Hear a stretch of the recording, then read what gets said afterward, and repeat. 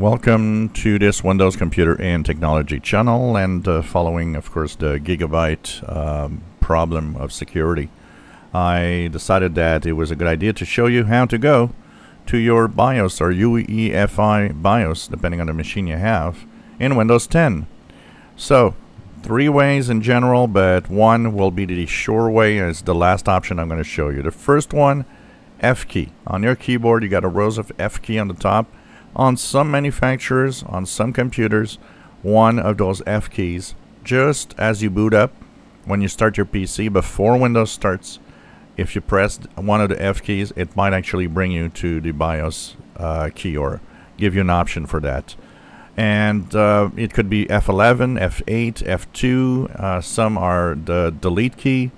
It really depends on the manufacturer, and even within the manufacturers, some of them have changed the key over time, so just to make things even more, complicated for everyone. Now, on a lot of PCs that doesn't work, and on this PC it doesn't work. So what's the other options? Option number 2 is that you go to your start menu, and then you go into the power here. Before you click restart, what you're going to do is hold the left shift key on your keyboard and hold it. Now, on some machines both shift work, but make sure that you use the left one. On some PCs it's the only one that does work.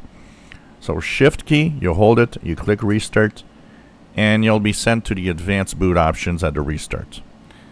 If you're not, because some PCs it doesn't work, then the last option is the official one, fail safe, it works for everyone.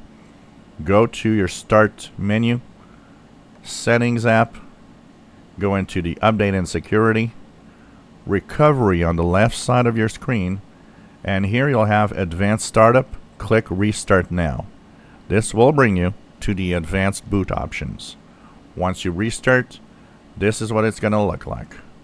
Here you're going to select the troubleshoot option. Next screen you're going to choose advanced options.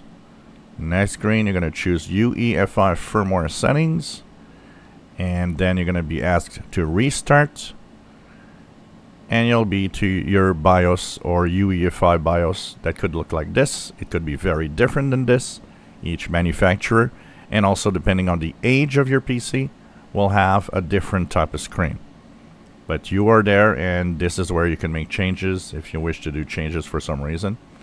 And just know that if you don't know what you're doing, try to avoid doing any changes here, and basically be careful what you do, because it could make major changes within your computer.